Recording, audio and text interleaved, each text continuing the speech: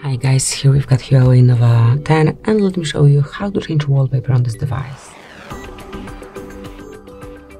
So at first, reach settings, then find and select home screen and wallpaper, and here you need to select some wallpaper that you would like to cover your screen with. Just pick the source that you would like to select this picture from.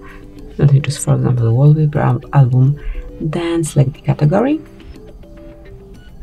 and pick the picture. Click on apply then, and then decide if it's for your home, lock or both screens.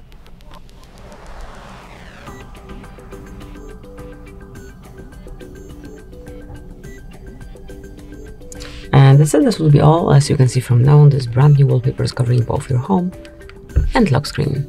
So this is it. Thank you for watching. Please subscribe our channel and leave the thumbs up.